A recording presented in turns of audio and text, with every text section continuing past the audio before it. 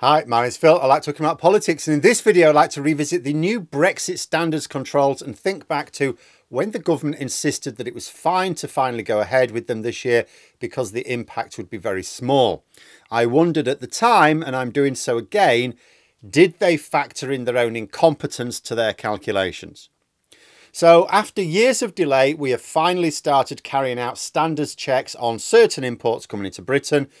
Before the start of this month, there was no system for doing so at all. Even now, the system's not only quite weak, but falling down.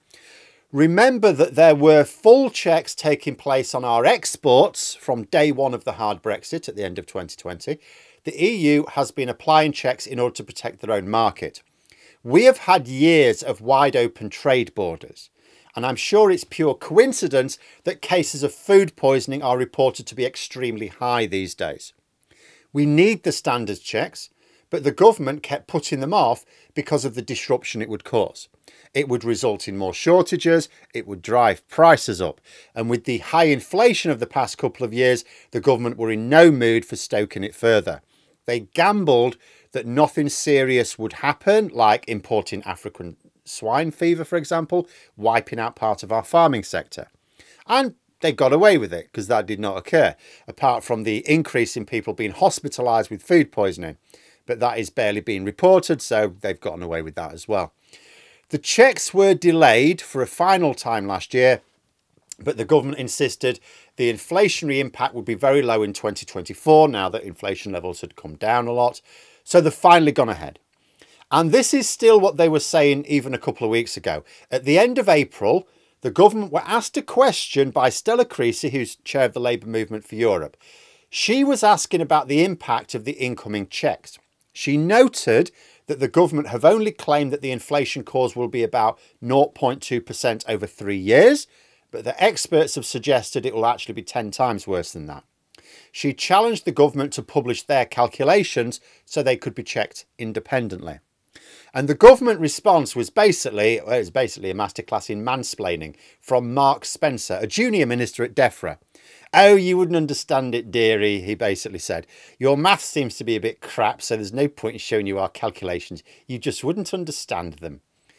So the government are insisting that the cost will only be about £300 million over 3 years. I say only. That's still a cost that we didn't have before.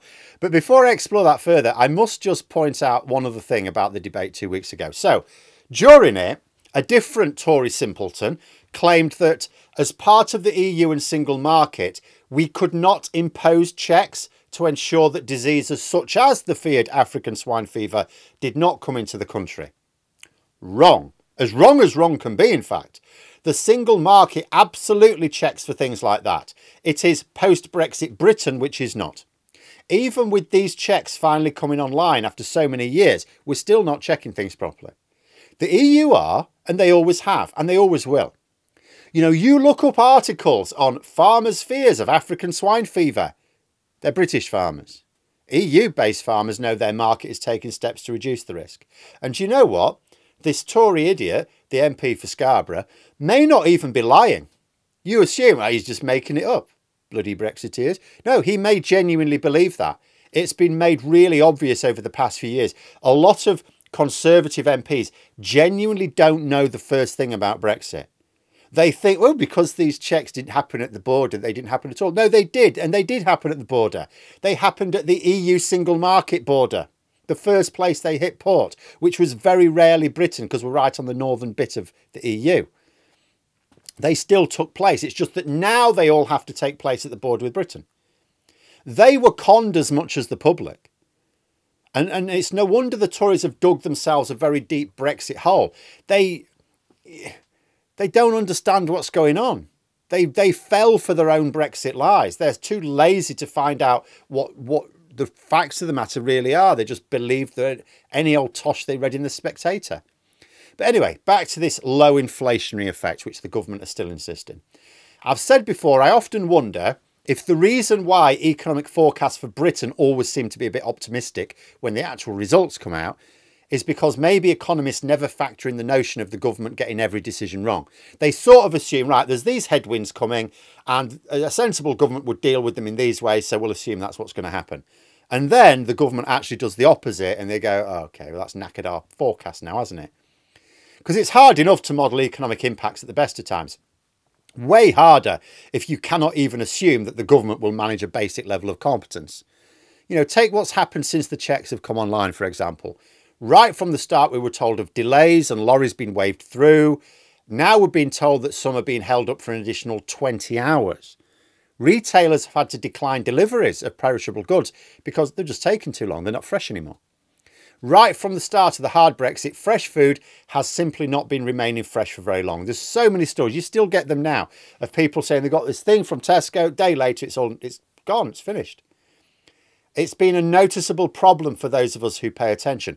I don't get fresh food on the online shopping. There's no point. It just packets and cans, things like that on the online shop, frozen stuff. And then I get the fresh stuff on a separate trip so I can select it myself. And then I can stand half a chance of it actually being edible by the time I get it home. And this is caused by the journeys taking longer now. There are so many delays. It just physically takes longer to get that fresh produce to us. And now we're having to source fresh food from further afield as well, because we're bottom of the list for being supplied from the single market. And the reason for that is, say a Spanish tomato grower, they can supply anywhere in the single market really quickly and easily. Order comes in, send it off. But there's a load of paperwork to fill in to export to Britain. So they leave British orders until last. That sometimes means there's not enough for us. We are what is known as a customer of last resort. They deal with our orders after everyone else's because everyone else's are easy and ours are not. So the additional delays we're getting with the extra standards checks, which we're simply not able to manage efficiently, mean that the goods are going from just about fresh enough if you sell it really quickly to, yeah, by the time this is on the shelf, it's already gone. Which is why retailers are turning deliveries down, and consider what that means. It means the goods are never on the shelves. Shortages. We already have shortages, of course. Fruit and veg sections are much more sparse than in other parts of Europe, or even British shelves as they were before Brexit. Supermarkets have been redesigning their layouts to take account of the fact they can only sell a smaller range of goods now. If delays are supposed to take no more than 4 hours, and some can take 20, it makes you wonder if the government actually considered when making their calculations that things might go wrong. Because this mansplainer from DEFRA told Creasy that, oh, you seem to have picked the highest available figures for potential costs. But if you're contingency planning, that's what you're supposed to do. You plan for the realistic worst case scenario. By implication, it sounds like the Tories picked the best case scenario figure to work from. That is not wise. It's not just that it's bad from a project management point of view. It means that the Tories may be deluding themselves about the inflationary impacts of their manky Brexit in election year. You know, when I see people who are experts in logistics shouting warnings about what's happening here, and a government who's saying, nah, it's all fine, I don't have to take very long to decide who to believe.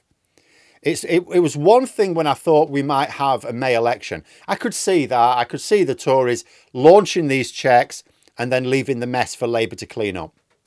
But what the Tories could be doing here is setting off a chain of dominoes which could result in noticeable and therefore newsworthy food and medicine inflation and shortages as they head towards an election that come autumn they won't be able to put off any longer, when the cost of living is the single most important issue for voters across the political spectrum. And all because they lack the intellectual capacity to face up to facts. It's just more comforting to go, well, let's pick the best case scenario and assume that'll happen. Because even the basics are not being catered for. As logistics experts have pointed out, it's not enough to say you're going to carry out checks. You need the staff. You need the facilities to do it. And, as one person pointed out, if those facilities are not going to be 24/7, then if the lorry arrives after they've shut, you need somewhere for them to sleep. And we've only got one facility in the entire country that's 24/7, by the way, at Sevington. But we have other ports. We just did nothing to prepare at all. The Tories just stuck fingers in their ears, said it's all going to be fine, and then behaved as if their drug-induced fantasy world was real. So really, who believes that our new standards controls are not going to cause a noticeable impact on food and medicine supplies? Absolutely incredible that the government decided to delay all of these systems until a few months before the election. Enough time for people to see the problems, but not enough time to fix them, because it doesn't sound to me like they've baked any contingency plans in to do that. Another win for the Tory strategy machine there. Honestly, if they're left with even a single seat, then the people of this country need to hang their heads in shame. If they actually manage to remain in second place after the election, we're basically doomed as a people. I mean, think about what this means. It means senior ministers have insisted on the most optimistic appraisal of the system, which means they haven't worked on any contingency plans for anything less than the best case scenario. That means when problems happen, which are never included in a best case scenario, they're going to flap about trying to work out what to do because they never bothered to think about it in advance. And that is exactly what we're seeing reported now. 20-hour waits just for one of the checks, to say nothing of all the other Brexit-related delays in our supply chains now. How is it possible to be this bad at project management? How? It's like, no wonder people in the south of England are having to boil their drinking water because it's full of shit. But there we are. Those are my thoughts. If you enjoyed the video, please subscribe for further content and click the like button. You can also sign up for memberships if you'd like to support the channel further. Thanks for watching, and until next time, I'll see you later.